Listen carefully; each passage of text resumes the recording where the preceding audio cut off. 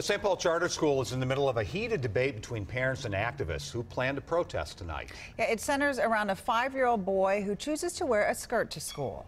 It does seem really unfortunate that it is becoming apparently polarized or made into a political issue that it doesn't need to be. The administration at Nova Classical Academy in St. Paul is in the process of adopting a policy for transgender students. Meanwhile, the parents of the 5-year-old boy have reached out for help from attorneys with gender justice, and other parents have asked the Minnesota Family Council to step in.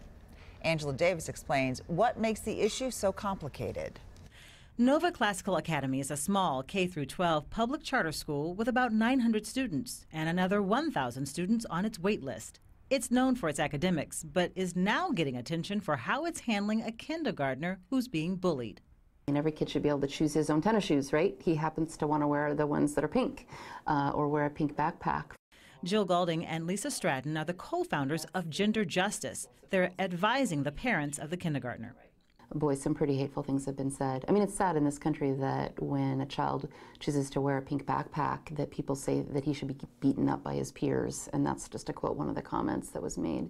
Eric Williams is Nova Classical Academy's executive director. He says all students have the right to feel safe. A child who is bullied has a hard time learning. It's almost impossible if they're feeling like people are staring at them. He says Nova has provided training to teachers and staff on gender identity, as well as talked with students about appropriate behavior. If they understand that, they will be less likely to bully, because understanding is the first step to getting along. The Minnesota Family Council, a conservative religious group, was invited by parents at Nova to lead a community discussion about transgender issues. They're holding it at the school, but Nova wants to make it clear that it does not share their views.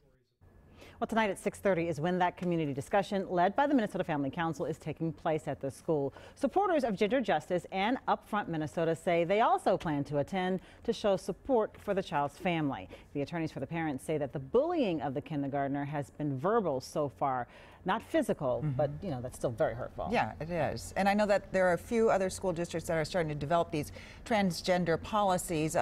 What does it mean for bathrooms at schools? Because I know that's what people are asking too. There's been a lot of debate about that, discussion about that. At Nova, you know, they say that they're still looking at several options on that, and one option would be to create gender-neutral bathrooms in additional to the traditional girls and boys bathrooms. But that's one that they're still looking at. All right. Thank you, Angela.